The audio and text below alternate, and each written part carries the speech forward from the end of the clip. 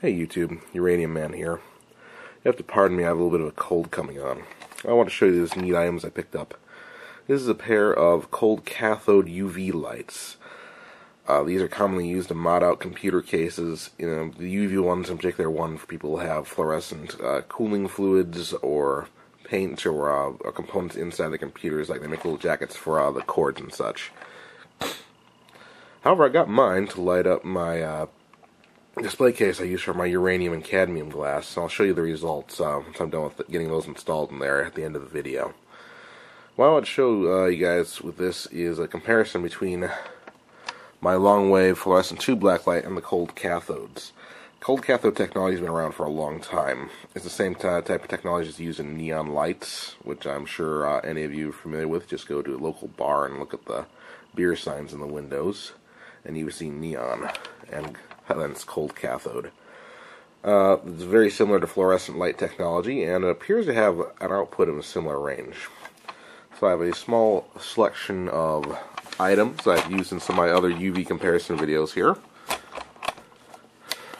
So let's shine the UV light on them first, or the fluorescent bulb on them first. Alright. Got a uranium glass goblet, cadmium glass vase, and a little blue manganese goblet.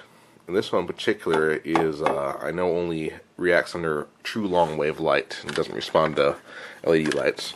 I have a uranium based mineral on the end, anhydrous something or other, a small chunk of wernerite, and this one on the end is willemite, which is a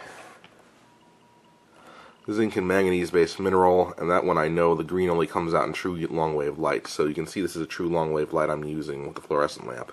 Let's see what the cold cathode looks like. Oh, one more thing. Don't forget about Blacklight poster. Raw. Here's cold cathode. And again, we're not measuring output of light, just measuring the reaction. As you can see, the bulb is quite dim looking. In fact, the Amazon reviewers, some of them complained about how dim the bulb appeared to be. But that is because it appears that most of the light output is in the long wave part of the spectrum, and thus is beyond what the human eye can detect. But as you can see, these fluorescent materials are picking up that light quite nicely. In fact, for anybody who wants to display a blacklight poster, I think I'm going to have to recommend the cold cathode. Because I imagine just stick one of these at the top of the poster and shine it down on top of it. They look pretty awesome. And it's much less obtrusive than a large fluorescent bulb fixture. And there's one caveat I'd like to point out. I doubt you can see any of it here.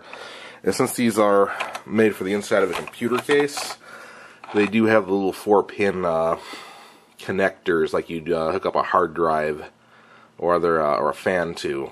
So I need to buy a special inverter to get the proper power source, power wattage, and voltage going to these little buggers. But since I have that, I'm going to go mount these in my glass display case right now.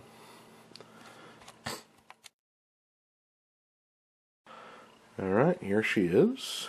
Got the cold cathode installed. I should point out that I have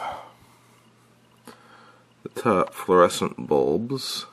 The top and the very bottom down here, especially since this bottom one is isolated from the others.